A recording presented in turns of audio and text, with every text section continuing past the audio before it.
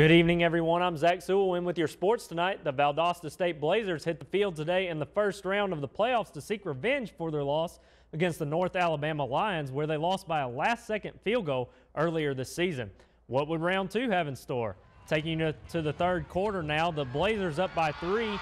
UNA's Luke Wingo rolls out and finds Ryan Harper for the 3-yard touchdown. North Alabama would take the lead 28-24. Now just over 3 minutes left. Blazers up by 2. Wingo's pass picked off by VSU's Kenny Murphy, and that would seal the deal. The Blazers would get their revenge by winning by a final score of 33-31. They will play Lenore-Ryan in Hickory, North Carolina next week.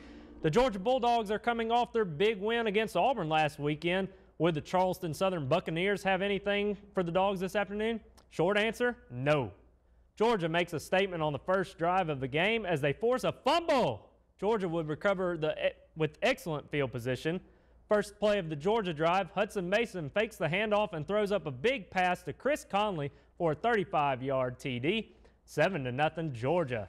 Later in the first, Nick Chubb gets the handoff and cuts it to the outside, and he is gone. 83 yards for the score. Chubb had 2 touchdowns in the game. It was his 6th straight game with 100 yards as he rushed for 113 on 9 carries. Now Georgia up 31-0 late in the second, and more turnovers for Charleston. QB Austin Brown is pressured and throws an interception to Quincy Mauger. That results in another Georgia score. Hudson Mason with a nerve fake handoff, throw to Conley for a 23-yard TD in the back of the end zone. Take another look as Conley just barely gets both feet down before falling to the ground, doing the most. 38-0 Georgia. Georgia would roll in this one by a final score of 55-9. They face rival Georgia Tech next week. Florida State paused to remember the tragic shooting that took place on their campus before Saturday's game versus Boston College. Our thoughts and prayers continue to be with the victims. We take you to the gridiron now and start you off in the second quarter. Florida State's Jameis Winston throws down the middle and finds Nick O'Leary for the 30-yard TD. Florida State will go up 17-10. In the third, Boston College Tyler Murphy keeps it on the read option, and he goes untouched. 21 yards for the touchdown. That would tie the game at 17. Now under 5 minutes to go. Boston College's Alex Howell with a chance to take the lead, but he pushes the 42-yard field goal right. Florida State ball now with 15 seconds to go in the game. Watch the snap as Winston nearly fumbles, but hangs on. A close call right there. Now 7 seconds to play. Florida State's Roberto Aguayo hits a 26-yard field goal to give Florida State the victory. Another close call for the Seminoles as they win 20-17. Now over to Razorback country. Number 8 Ole Miss on upset alert. Taking it to the first, Arkansas's Brandon Allen off play action connects with Keon Hatcher for the 25-yard TD. They go up 7-0. Almost halftime now. Arkansas up 17, but Ole Miss's Bo Wallace throws it to the corner of the end zone, but it's picked off by Arkansas's Tevin Mitchell. They would take that lead into halftime to the third now. Ole Miss trying to get back in the game, and Wallace looking in the end zone again, and he's picked off for the second time. This time to Rohan Gaines. Oh, and he isn't done. Look at that convoy of red in front of him. 100 yards for the touchdown.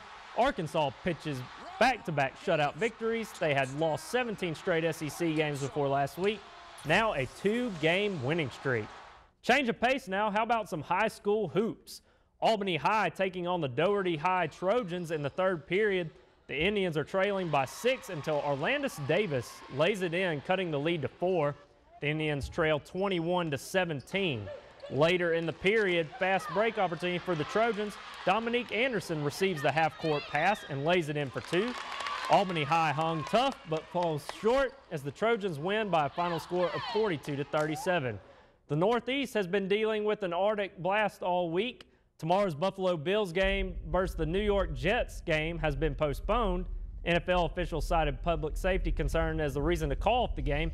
You can see by these aerials there is no way the field will be ready for play. The NFL game has moved the game, to 7 p.m. in Detroit on Monday night. Fishing game forecast for Sunday is looking good. There is a peak in the good range at 1:40 a.m. and a peak in the excellent range at 2:20 p.m. But watch out, it may be a stormy one. And check this out. The Denver Nuggets playing the New Orleans Pelicans. Off a missed shot, center JaVale McGee goes for the ball and winds up in an elderly woman's lap. But before he runs back on the court, he kisses her on the cheek while the game is still in progress. The woman laughs it off as she wipes the sweat off her face. The Nuggets would win the game by a final of 117 to 97. Lady luck right there. Exactly, exactly. He just won some sugar, you know. Absolutely. You know. Thanks for joining us.